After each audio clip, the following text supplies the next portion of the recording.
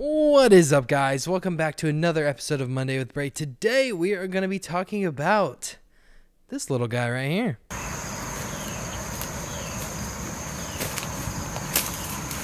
What's that?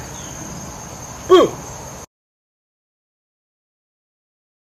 Alright guys, so if you have been watching the channel, you know a couple videos ago we released the ultimate 3-pedal baseboard. Well, today we are going to take a look at the ultimate 3-pedal guitar board. I don't know what it is about mini pedal boards this year that I'm just drawn to.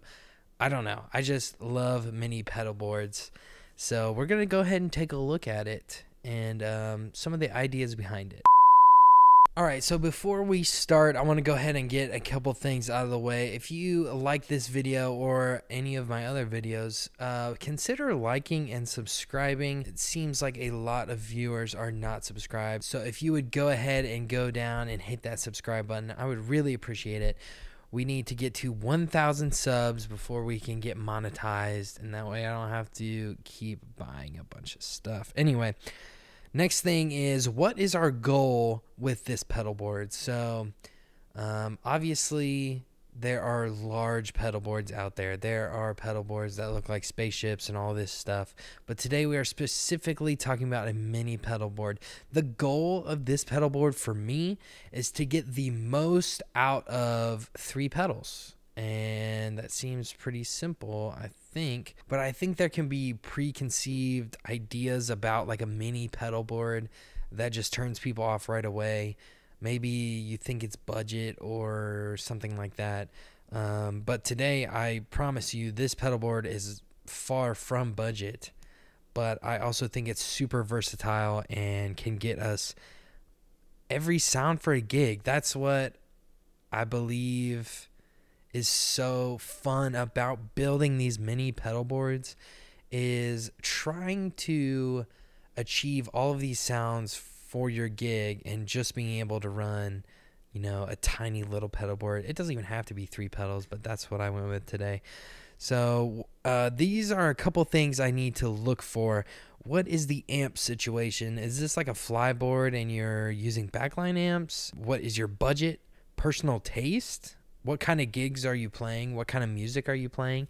For me, it's mostly CCM, worship style music, but when I'm playing by myself and stuff like that, I like to play rock music and just stuff like that. So I think what I have today will achieve sounds everywhere in between on that spectrum. All right, so the first thing we're going to need is a board. And this is right here is the Pedal Train Nano board. Comes with a little soft case, but it's just a tiny little 14 by 5.5 inch board. The compact Pedal Train Nano is perfect for grab and go gigs, fly dates, the player who needs a few options on the floor, and the ever-expanding world of super compact pedals. That's what Pedal Train goes by. The next thing we're going to need is when we're running a board this small, it's hard to find a power supply that is going to work for this. And you can always go the one-spot route and daisy chain these together, but I have been loving this Ernie Ball Volt power supply. You can power up to 4 pedals with this guy, and all of the outputs are isolated and put out 300 milliamps. I've been loving that thing, and I've been using on this tiny pedal board for a couple weeks now. The next thing I'm going to do is start breaking down the pedals. The first thing that I personally think we need, and let me just get this out of the way, I can already see the comments. This is just all my personal opinion. I definitely would love to hear what your 3 pedals would be, so go ahead and go down to the comments and let me know. But like I said, this is just my take on this mini pedal board. First thing that we need, for me, it's going to be an overdrive. And lately, I've been very into dual overdrives. So I have this Kilt V1. It's got the overdrive and boost on it. I think it's very versatile. We have the Gladio Cornerstone. That is a Dumble style dual overdrive that I've been getting into. And then I recently traded for this Mad Professor Supreme dual overdrive. This thing sounds very sweet, And then you guys already know, this is just a couple that I have with me, but you guys already know the Brown Protein, JHS Double Barrel, and there are so many more options out there. Today we are going to use the Rev Tilt. So this is the Sean Tubbs signature. This pedal is super awesome. I got this in Nashville and have been playing with it ever since. Go check that video out if you haven't already. But that is what we're going to start with. It is a boost with a overdrive with it. So that is our drive section. Next, I don't think this is essential, but this is what I included. It's going to be some kind of modulation pedal. This is the Thorpe Effects Camo Flange.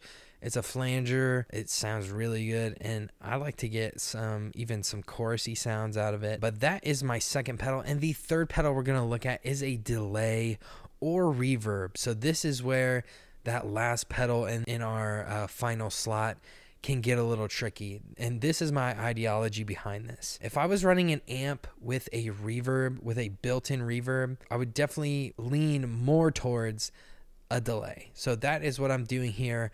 We're gonna run into the HX Stomp and use a deluxe style amp with just a reverb with it. So I know that might be cheating, but that is what I'm gonna use today. So I have the JHS Panther Cub.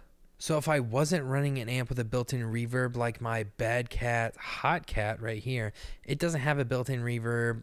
It's just a clean and a gain channel.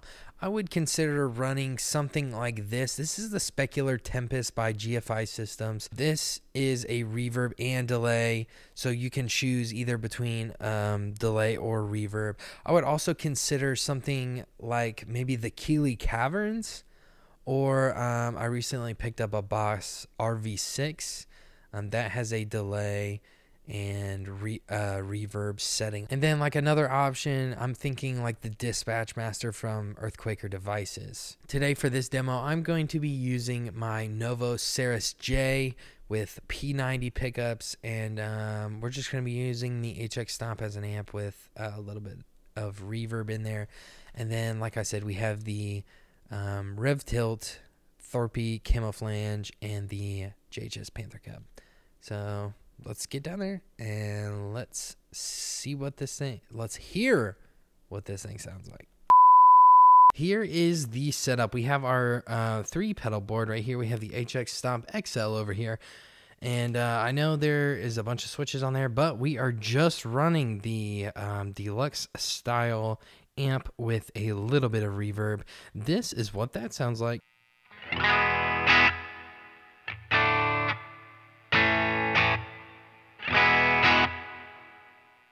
So let's go ahead and dig into some sounds.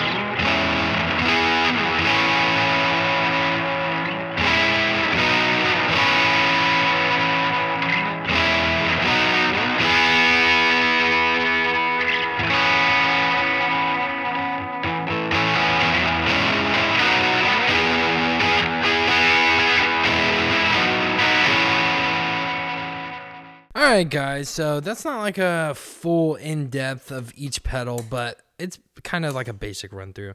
Let me know if you guys would want to see specific demos of these like specific pedals. I think that's about all I got. What do you guys think? Is this versatile enough to pull off a couple different shows? Would you run a setup like this? Would you run a 3-pedal setup? If you would, let me know what those are. I think that's about it. So I have been Braden. This has been the ultimate 3-pedal guitar board. And this has been Monday with Bray. We will see you next week. Peace. You can pedal 4 you can pedal, oh my gosh. You can power up to 4 pedals with this, and they put out you can pedal, oh my gosh.